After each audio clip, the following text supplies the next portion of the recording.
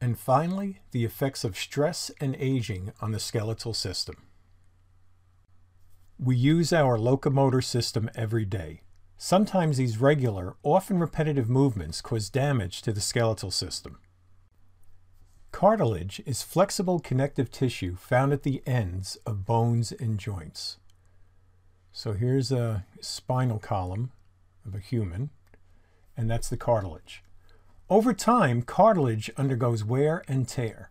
For example, discs of cartilage separate vertebrae from one another, and that's what we circled here, cushioning the spine and protecting the vertebrae from impact. As people age, the discs may undergo changes that cause pain and stiffness in the back or neck.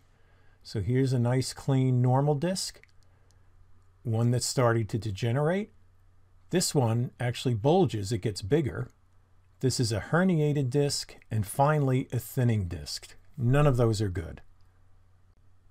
Osteoarthritis, very common in the hip or knees in older people, occurs when cartilage tissue in the joints becomes frayed and exposes bone surfaces in the joint. Right over here, we've got the bones rubbing against each other. Not a good thing. This can make movement very painful, right? Because here you have fluid, you have cartilage, all kinds of nice cushioning things there, keeping the bones apart.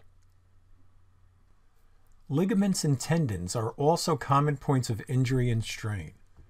The plantar fascia, right over here, is a thick band of connective tissue, a ligament, under the foot that connects the heel and toes.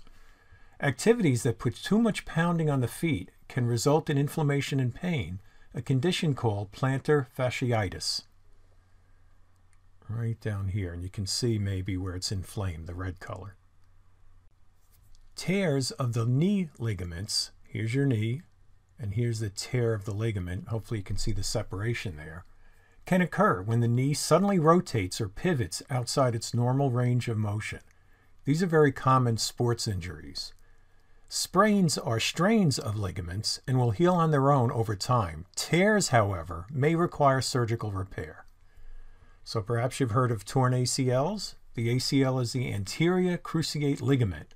It connects the end of the femur, which is the thigh bone, to the top of the tibia, the shin bone. Shin bone, thigh bone up there, at the center of the knee. A torn MCL, medial collateral ligament, that connects the femur to the tibia on the inside of the knee. Fractures, that is broken bones, can occur from many types of accidents. They can be very painful. They're diagnosed with x-rays and may take time to heal. Right over here, you can see the separation between the bones there.